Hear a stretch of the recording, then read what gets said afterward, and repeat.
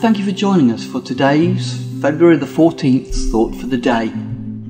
The readings for today are Exodus 24 and 25, Psalm 78 and Mark chapter 10. The title of today's thought is They Flattered Him. Is it true? Can we flatter God?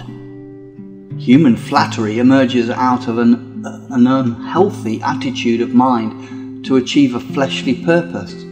There are many meaningful lessons to be gleaned from today's Psalm 78. It surveys the whole history of God's nation and the good and the not so good, indeed the bad, in their relationship with their God. What is a relationship with God? That is the question we need to answer today. The psalmist draws most of his lessons from their experiences in the wilderness under Moses. Overwhelming evidence had been given to the people in the way of visual experiences of God in action. Jesus said, "Everyone to whom much was given, of him much will be required." Luke 12 verse 48.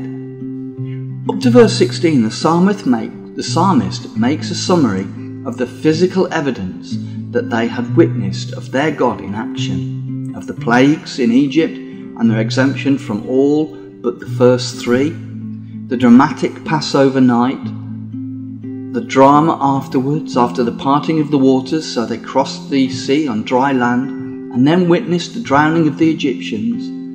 Then came the provision of water, and now, says the psalmist, the bread of angels in abundance, verse 25, and winged birds. And they ate, and they were well filled. Verse 27 to 29. At this point, the anger of God arose against them. They sought him, they repented, and sought God earnestly.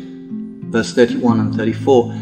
But what is their frame of mind as they expressed repentance and are seeking God? Were they motivated by a sense of love for God? Now, to love someone in a genuine way needs to be in a heartfelt and abiding relationship with them. So what was now the nature of their attitude toward God? Verses 36 and 7 tell us they flattered him with their mouths. They lied to him with their tongues. Their heart was not steadfast toward him. They were not faithful to his covenant. So what did God do as a result? Humanly, we would have expected a rejection of them, or at least some form of punishment. But no.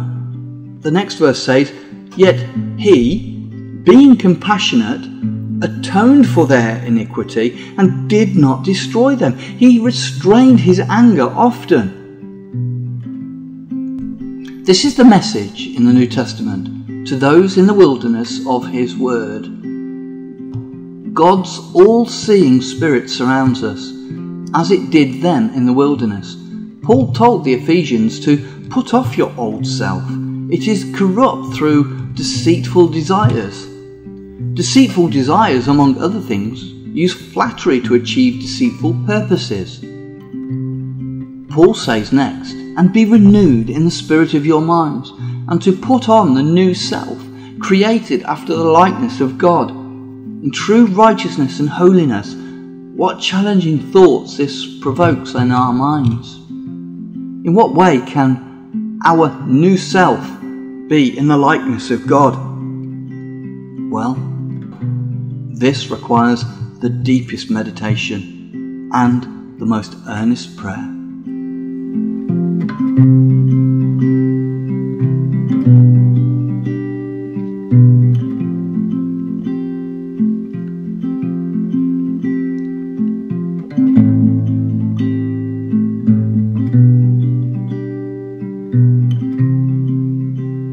Thank you for joining us for today's Thought for the Day. We pray you found it helpful. If you did, please share it with a friend. Remember, as you go about your day today, try and do all to the glory of God, acknowledging that the antidote to sin is not only not to sin, but to do good.